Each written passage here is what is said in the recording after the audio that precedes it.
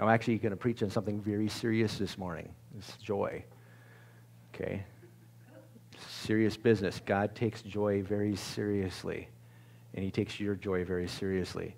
And with Essie, I know the joy of the Lord is really something that sustained her. She walked through this very unexpected passing of her husband, and her attitude through the whole thing, and the same thing with Melissa. Not that, not that they haven't been sad or they haven't, had like moments of grief and, went through a grieving process. But at the same time, the joy of the Lord really was their strength. And it's true that no matter what circumstances we're going through in life, you can choose to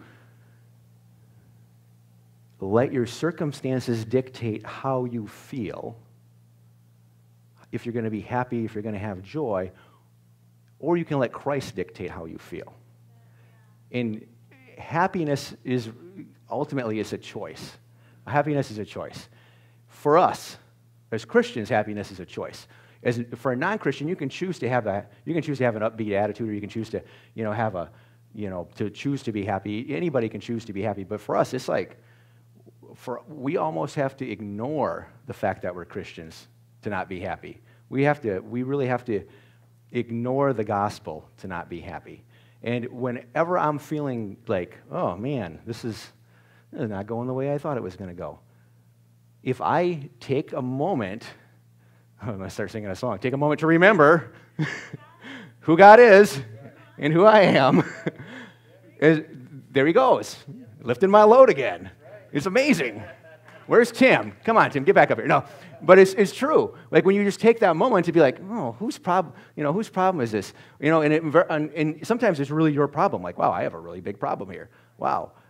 And even when I do screw up, which I do screw up, and we all screw up because we're humans, and I'm not prophesying screw up over you. I'm just saying, I'm just telling you the truth. If you know me for any length of time, at some point, I am going to let you down. I will disappoint you. I will fall short of your expectations. I'll probably fall short of my expectations, But no matter what, I have the grace of God. I get to turn, every day I get to wake up in the morning and his mercies are fresh for me. I get to wake up in the morning and say, well, thank you, Jesus. Thank you, Jesus. And when we, as Christians, we just don't have the ability and we don't have the opportunity, but I feel like we have the responsibility. As Christians, we have the responsibility to be the happiest people in the room. We need to have like this outrageous optimism. We need to have the outrageous happiness. Because for one thing, it makes our message a little bit more believable. I've got some really good news. This is really exciting. You can have Jesus in your heart. You can be just like me. I have the joy of the Lord. Doesn't mean I'm going to smile or be happy, because there's a difference between joy and happiness. There is a difference between joy and happiness, but if you have the joy of the Lord, you will be happy.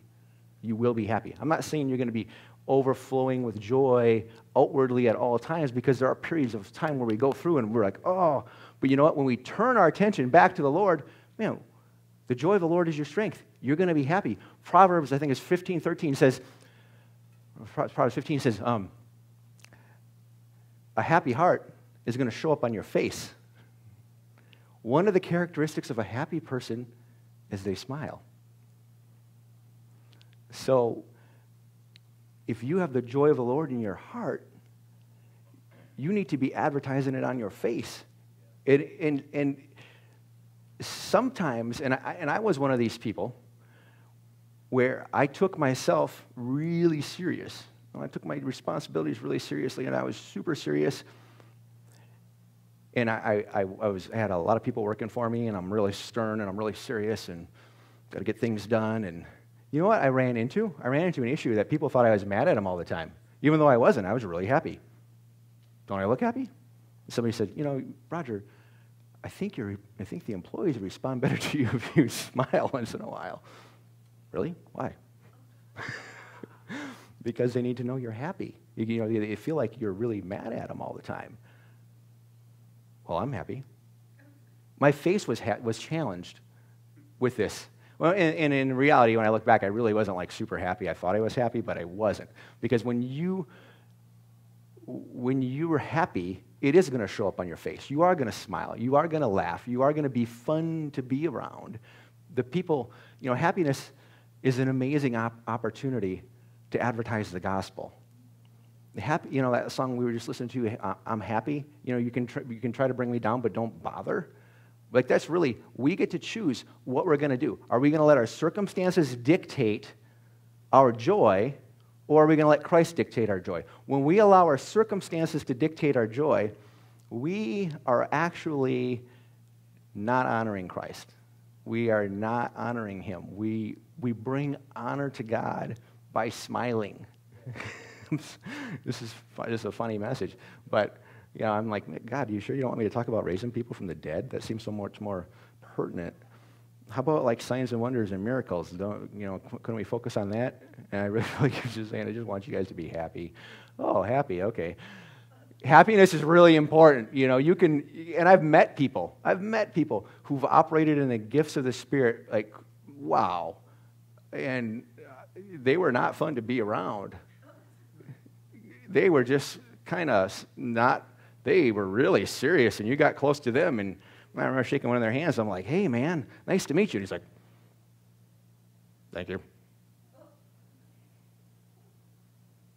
Like, wow, that's awesome. That was kind of like shaking a fish hand. It was not a lot of interaction there. But this man operates in the gifts of the Spirit like crazy. And there's a lot of people out there that operate in the gifts of the Spirit. But you know what? The gifts of the Spirit are gifts. You just get them. When you get born again, you get Spirit-filled, you get to operate in the gifts of the Spirit. Operating in the gifts of the Spirit is not a sign of, I remember listening to this message. Somebody's preaching a message similar to this, and I was really confused by it, so I'm going to try to be clear. Operating in the gifts of the Spirit is not necessarily a sign of spiritual maturity. Operating in the gift, and I'm talking about healing, speaking in tongues, the charismatic gifts that I'm particularly referring to those. I love them. They're awesome. I think we should all operate them. That's part of, God wants a church full of happy people. He wants happy, healthy kids that are operating in the gifts of the Spirit, but are also bearing the fruit of the Spirit. The difference between a gift and a fruit is that a fruit grows, okay? Fruit you plant and it grows. Okay, you can have the gifts of the Spirit operating in your life, but the fruit of the Spirit, you're talking about the first three fruits of the Spirit, love, joy, peace. That's a fruit of the Spirit. That's been planted in you. It's been planted in the garden of your soul. We talk about, I talk about the body as a human, as a person, as a believer, or as a human being. You are comprised of three parts. This is how I teach it because it's simple and it's easy, and I like simple, easy things. You have a spirit. You have a soul, which is your mind, your emotions, and then you have a physical body. All right? Now, when you get born again, in your spirit, you are born again. You are perfect. You are holy. You are in union with Christ. And in your body, you're the same, usually. Sometimes you get healed. Hopefully your countenance changes. You have the joy of the Lord. You have the joy of your salvation. But if you weighed 250 pounds before you got born again, chances are you still weighed 250 pounds. If you were bald before you got born again, you're probably still bald unless, if you had red hair before you got born again, it's not going to change unless you change it yourself. You're born again in your spirit. It's completely changed. But your body is on this outside. And your body can change. You can be healed. You can have things happen to your body. But in your soul realm, your mind, your emotions, that's where we have to, that's why the Bible, Romans says, by the renewing of your mind. We have to renew our minds to what happened in our born-again spirits. And when we are not walking in love and peace and joy, we're not walking strong. And I can come up here and I can go rah, rah, rah, and I can get out the pom-poms, and you guys can get all excited, and we can do a little pyramid. It'll be great. It would be great, actually. I'd really like that. But if you walk out of here and tomorrow morning you wake up and you're like, I got the Mondays again. I got another case of the Mondays. I got to go to work. I got to witness to my coworkers again. You know what I'm going to do? I'm going to do the old standard. I'm going to pull my Bible out, and I'm going to set it on my desk. because I'm going to witness to them about the Lord while I read my Bible and eat my lunch. Oh, and they might get a little offended. All right, there's no joy in that. There's like zero joy. When you wake up tomorrow morning and Tuesday morning and Wednesday morning and Thursday morning and Friday morning and Saturday morning, you should have the joy of the Lord. You should have love, peace, joy. You should feel some kind, when you have love and peace and joy, there's something called happiness that happens. Okay, happiness. You should be happy. I can't make you happy. In fact, you can choose to be happy, but you can't even make you happy. And if you're not happy, it's because you've been trying to make yourself happy. The only one that can really make you happy is Jesus. And if you're born again, he's already made you completely and fully happy in your spirit. Now you just need to renew your mind to the reality of the happiness you carry inside of you. To the level that you're going to renew your mind, like I call it the soul garden. Your soul garden. What are you planting in your soul garden? Are you planting seeds of truth, the Word of God? Let the Holy Spirit fertilize it, bring it to life in your spirit so that the roots can go down deep into the truth that you already carry? Or are you filling your mind with, oh no, I got that payment coming up. How am I going to make that? I think I just chipped a tooth. Oh man, I got that high school reunion coming up and I need to lose, 5 pounds. And I think I just ripped my pants. Shoot. This is awful. This is really bad. And those are all things that I've wasted my time worrying about. Not all at the same time, I don't think, but maybe. But if I'm focusing on those things, I'm magnifying those things. I'm magnifying those things. But if I turn my attention to the Lord, if I turn my attention to Him, I start to magnify Him. If I'm trying to get myself happy by my circumstances, well, I'll be happy when I get to this. I'll be happy when I have this much money. I'll be happy when I'm in this kind of shape. I'll be happy when my kids do this for me, or I'll be happy when my spouse treats me this way, or I'll be happy when, we have better chairs at church. I don't know. But if I'm basing my happiness on something like that, it's just like when Paul hang on, I got a scripture for you guys. You're going to like this one. I felt really clever when I thought of this. In Galatians, when Paul said, if you are depending on circumcision, the gospel has become, Christ has become of no effect to you. Was that Galatians 5 or 2? Hang on, Galatians 2. He said, if you're depending on circumcision, the grace of Christ or Christ has become of no effect to you. You've removed yourself from grace. And he's talking about circumcision in the law. I'm going to tell you the truth. If you are depending on circumstances, Christ has become of no effect to you. You take out the word circumcision and put in the word circumstances. I think they're the same letters. Okay? If you're depending on circumstances to bring you happiness, then the gospel is of no effect to you. Christ has become no effect to you. He can't help you because you're going to be praying, you're going to be like, oh, Lord, change my circumstances, and then I can be happy. Or you're going to be thinking, I need to change my circumstances, then I can be happy. God wants you today to position your hearts to be happy. He wants you to position your hearts to be happy right now. He says, the joy of the Lord is your strength. If we go to Nehemiah chapter 8, verse 10, this is an awesome scripture. Then he said to them, go, eat of the fat, drink of the sweet, and send portions to him who has nothing prepared. For this day is a holy day to our God. Do not be grieved, for the joy of the Lord is your strength. If you're feeling down, if you're feeling beat down, if you're feeling downtrodden, what I need you to do is I need you to get strong. Get strong. You can't win a fight that you don't stay in. If you drop out of the fight, you lost.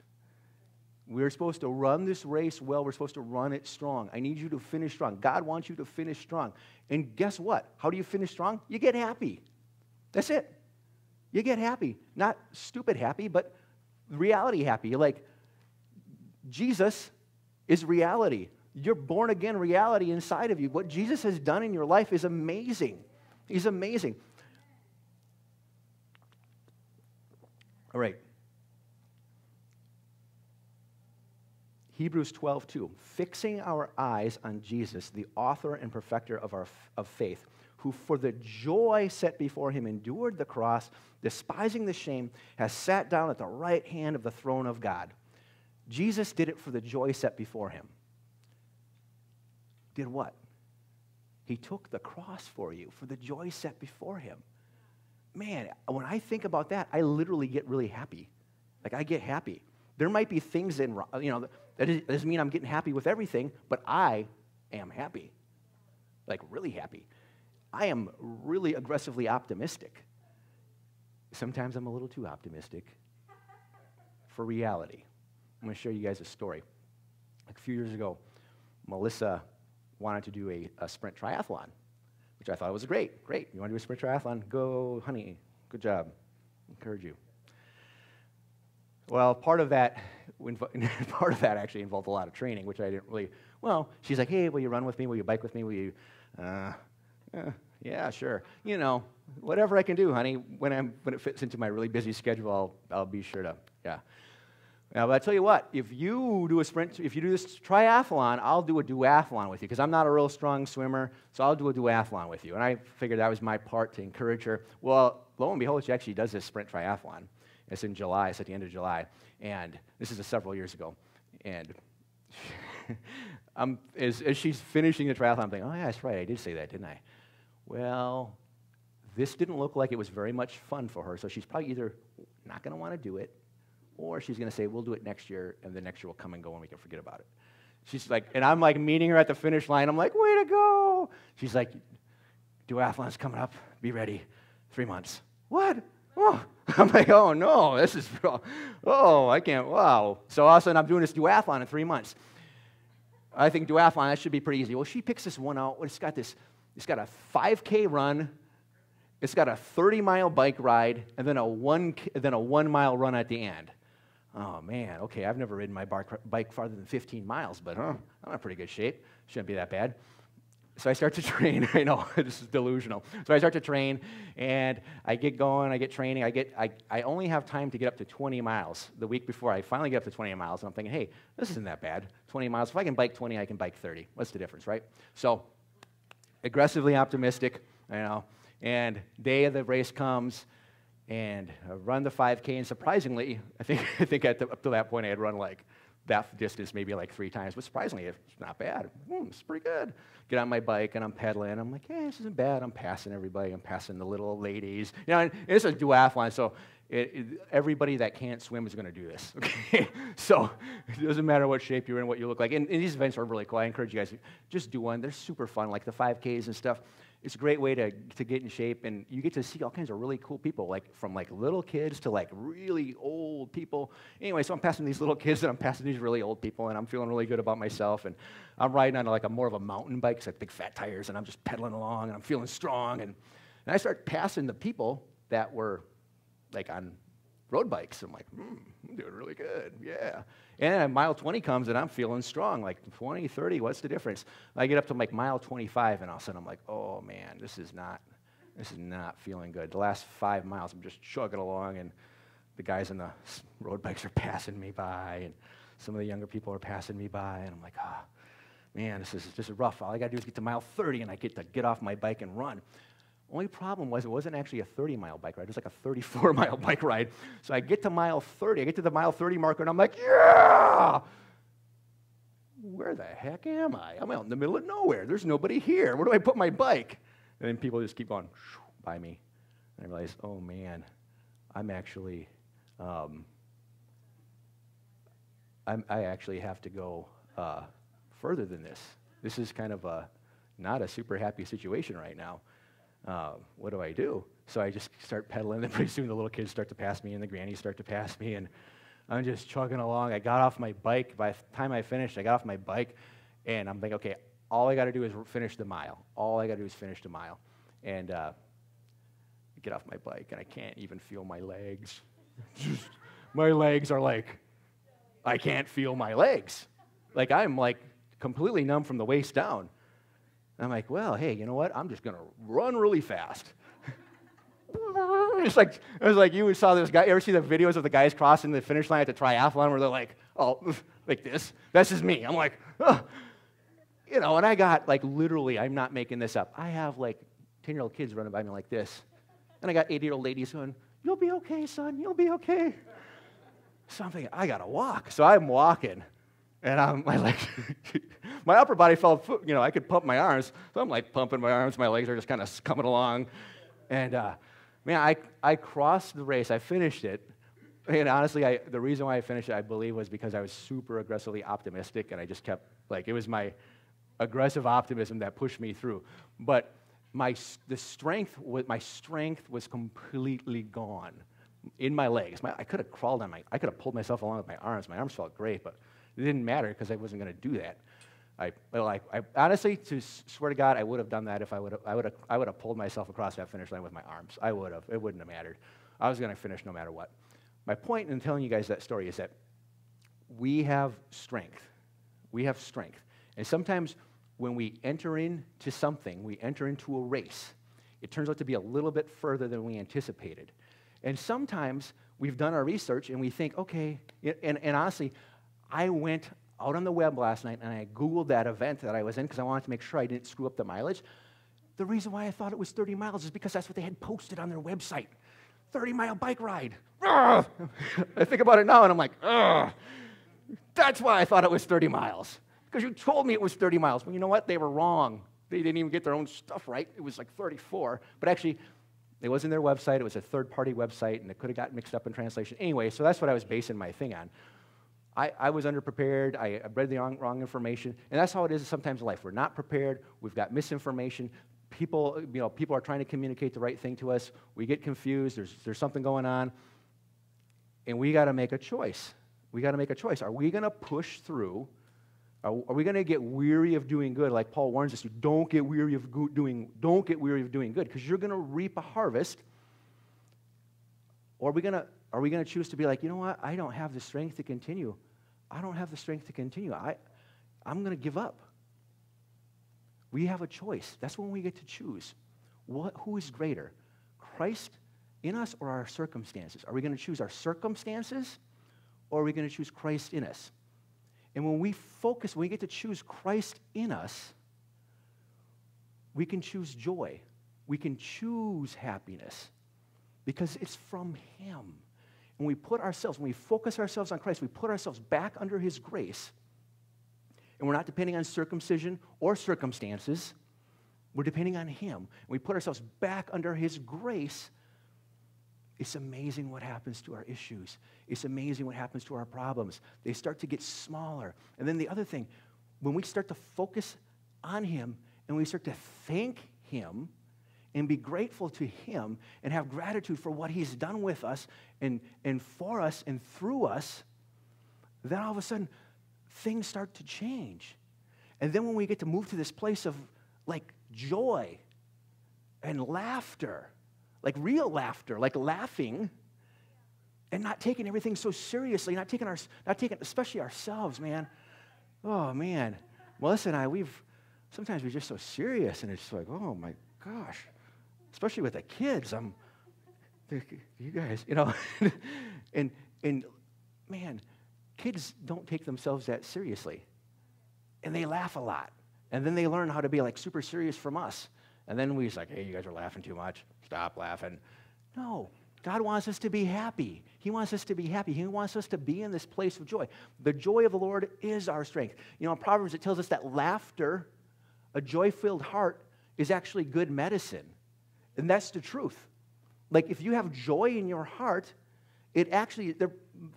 science is backing this one up. Of course, we know the Word of God doesn't, but now science is catching up.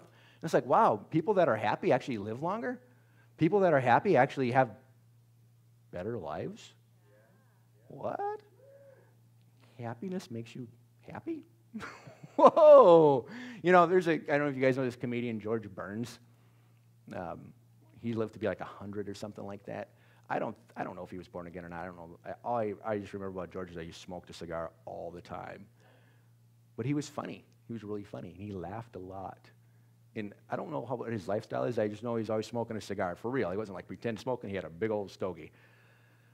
He lived to be like 100 or 102 or something like that. Funny, funny guy. And he wasn't a guy that actually just told jokes to make other people laugh. He actually thought he was really funny too.